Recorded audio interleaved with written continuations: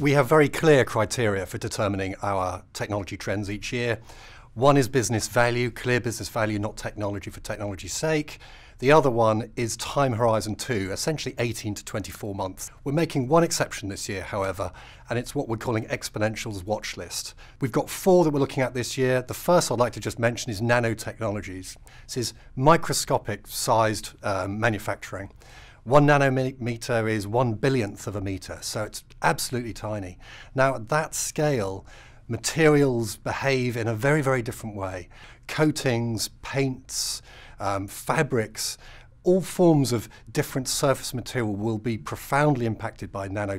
The second technology is quantum technologies, a world in which there is exhaustive computing power and speed creates opportunities for doing things at a totally different scale and level. No more will there be the reliance, if you like, on the human monopoly of understanding causation and the reason why.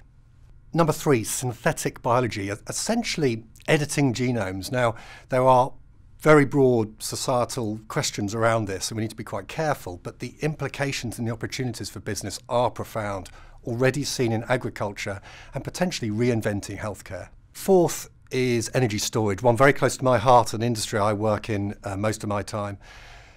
Lithium-ion battery storage has made phenomenal strides. You look at the scale and the manufacturing economic benefits, but it can only go so far. What's happening now is battery storage is being addressed from many different industry sectors, not just utilities, but also technology companies, broader automotive and the transportation sector and public sector. And this is done at a global scale. Finally, it's really the question of so what. We would urge organisations around these emerging technologies to sense and research what's out there. How's it relevant to my business? What business problems are we solving?